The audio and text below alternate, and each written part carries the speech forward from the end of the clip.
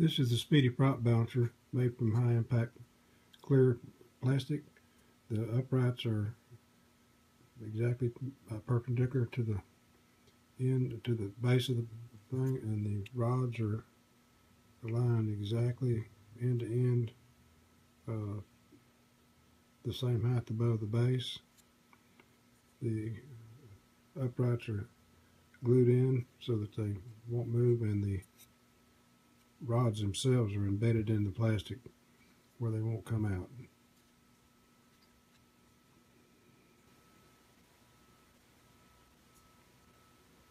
This video is to show the instructions on how to use the Speedy prop balancer. Its primary design is for the props that have hubs on them, mostly using quadcopters. The props that have no hubs don't have holes all the way through them like conventional props do. The rod we have designs, there are several versions. This particular one is for the DJI Phantom 1 and 2, 8 and 9 inch props. There are several others.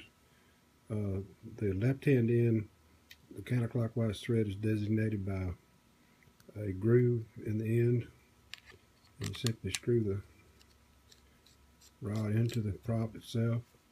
And when you tighten it down, this rod is perpendicular to the center axis of the prop, which makes it easy to balance. Now, the first thing we need to do is be sure that the balance mechanism itself is level. The way we check that is we put the rod on it and see that it's wanting to roll to the left, so we take, I commonly use several sticky notes, and I think I got like 4 or 5 here, and we put those under the left hand end, the low side. We put the rod back on.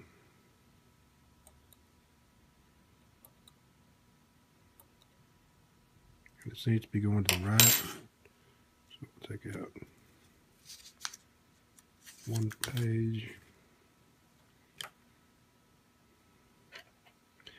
We're looking to get that rod to kind of want to stay by itself right in the middle, and there we go. Next thing you do is reassemble the rod.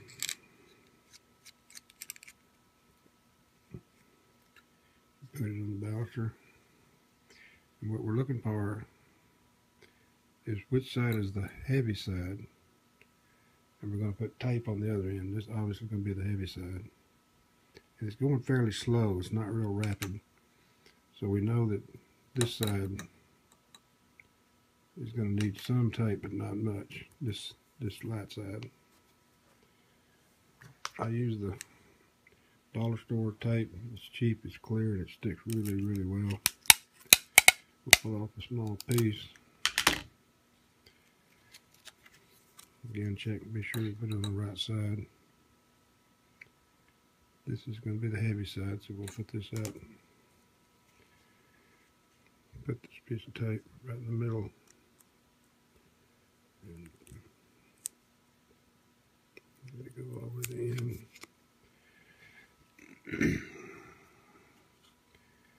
Check and see that how we did. Now we put too much tape, which is good because we can always trim it. The way I do is I trim with a very sharp X-Acto knife. See that? I trim about this much. See how that does.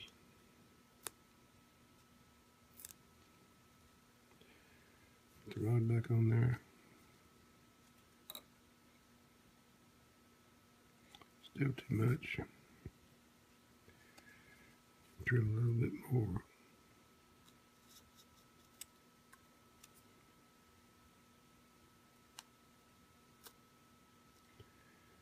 Put the rod back on.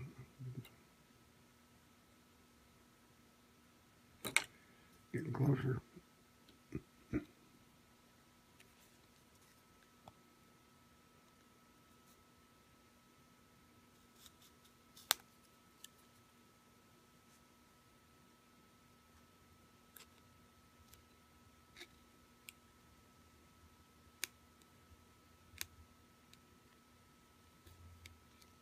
Okay, check it again.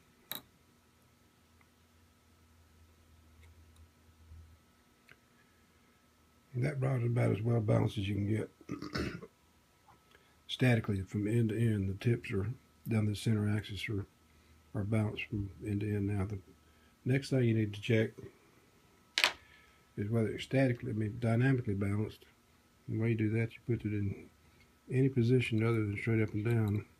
And if this hub weighs more on one side than the other, the heavy side will go down. Let's say you've determined that this is the light side of the prop, and you want to overcome the heavy side. What you do is you simply take super glue, add a little bit of weight on there, and you hit it with a zip kicker, and it becomes really hard really fast, and it's good for adding weight. We've also had good luck with hot melt glue. That works well.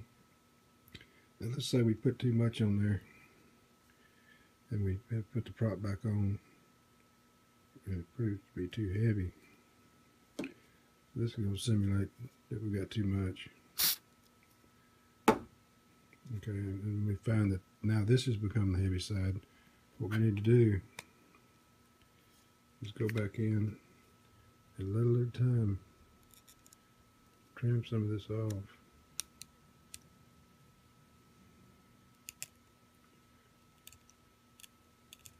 Check the prop again. If it's still the heavy side, trim some off. Check the prop again, and eventually you'll get it where it's perfectly balanced, and it'll stay in the same position at a 45-degree angle,